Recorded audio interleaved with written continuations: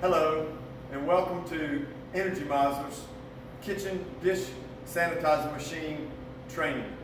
I'm Billy Berkelhammer with Energy Mizer. It's my pleasure to be here with Eric, the chef from Guilford House.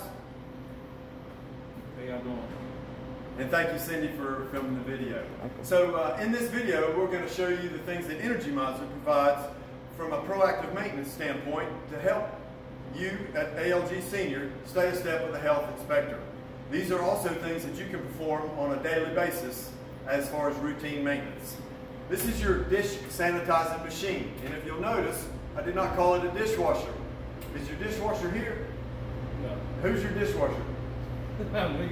You're the dishwasher. Eric's the dishwasher. So this is your spray nozzle here for prepping your plates and silverware and anything that's going to go into the dish sanitizing machine. You want to make sure that this is working really good. Energy Mizer provides this piece of equipment. So if your piece of equipment is not working properly, you can call us 800-627-5634. Our number is plastered on all of our pieces of equipment. So if you have any questions, there are no dumb ones, we implore you to give us a call. So how does your dish machine work?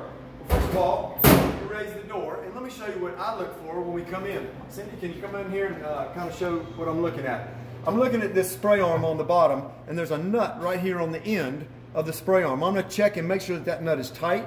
There's one on each end of the spray arm. Here's another one right here. Now you can see you have 3 to 4 jets on each of your spray arms. There's a spray arm at the bottom and there's another spray arm at the top. You don't have to show this one, Cindy, but I'm doing the same thing. I'm checking those nuts on the end to make sure that they're tight.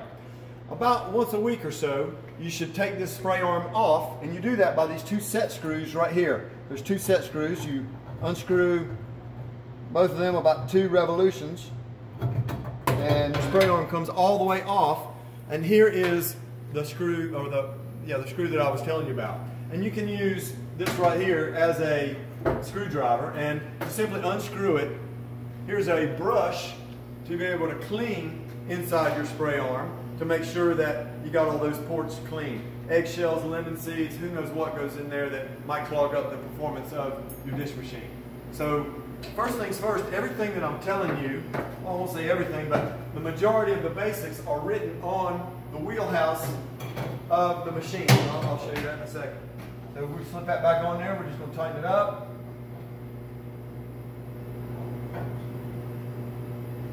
And there you have it. Now, that's the first 2 things I'm going to check. Now, when I shut this machine, it's going to start.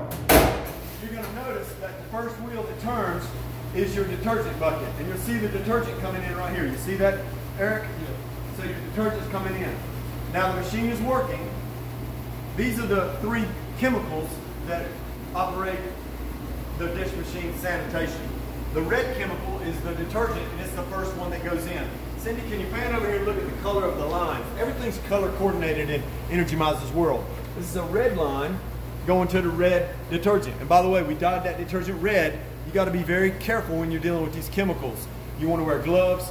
You want to make sure that not only do you wear gloves, but you wear goggles, and just treat these chemicals with respect, especially that red one. If it gets on your skin, cold water and soap, as well as white vinegar can help you. Now you'll see that the drain is activated, and now it's filling back up. You got to make sure that you have at least 120 degrees temperature, and there's the chlorine wheel spinning and the free rinse wheel spinning, and you can see the chemicals coming in right here. All right? So make sure you have chemicals in the bucket. Make sure that you have the right color line going to the right color chemical, and then make sure that you actually see the chemicals going into your machine.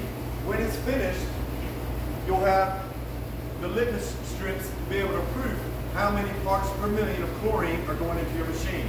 And when it's done, simply take a test strip out. We'll wait for it to finish. We're going to check it and prove it right here. All you do is just stick it in. Cindy, can you come over here and show it a little close up? Let me hold it the right way. So you can see this is well within the standards for the health department. So they're going to be happy. Let me give you these back. I know you keep those in a special place. All right, let's go to the mopping of the floor.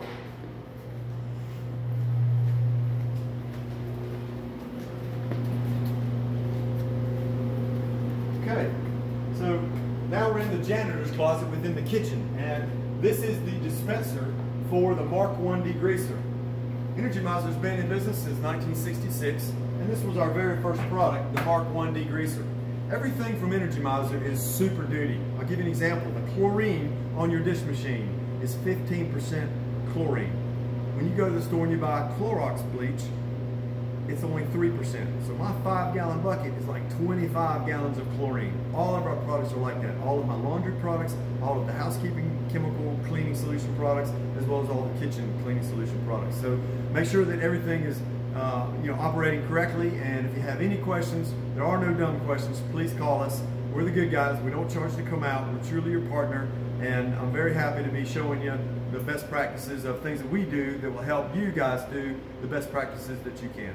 So in order to operate this chemical, you want to make sure that your pickup line, this is your chemical pickup line, make sure that that goes all the way into the bucket, and then this is what goes in your mop bucket, and you simply hit this button right here, and everything is mixed and calibrated correctly for you. Now, this Mark I degreaser is a floor stripper. Show the floors in here. So these are terracotta floors. These are terracotta floors that are meant for that stripper, that degreaser, if you will. Don't use that anywhere else in the house. If it gets on your LVP floors or your VCT floors, it will ruin those floors. So it's only for the kitchen, all right? Let's go back over here to show you the 2 other chemicals in your house, in the kitchen. This is your Pan Plus detergent for the 3-compartment sink. Now, in order to run this, you obviously want to turn your water on, and when the red button is pushed in, it's providing soap. We'll turn it off. I'm not going to tell you how to run your house, Eric, because every 3-compartment sink is different. But I will tell you this, you don't need to run the soap the whole time. So it might be 5 seconds or 55 seconds that you use to fill up your sink, but you don't need to just turn it on and walk away. You'll get a feel for what's appropriate for your house. This is your quart sanitizer. And again, you're going to take your 3-compartment sink, fill it up to the fill line, and then you want 2 squirts on this mechanical hand pump.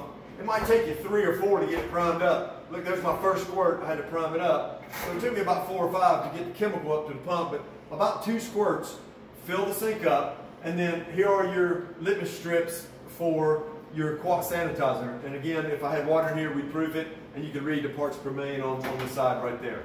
The next thing I will share with you is, in order to clean any food prep areas or any dining room tables or dining room chairs or anywhere we have food, you fill up the sink, use your 2 squirts, litmus test, proof it to make sure it's the right part per million, and then take your spray bottles and fill them up by dunking them in the 3-compartment sink.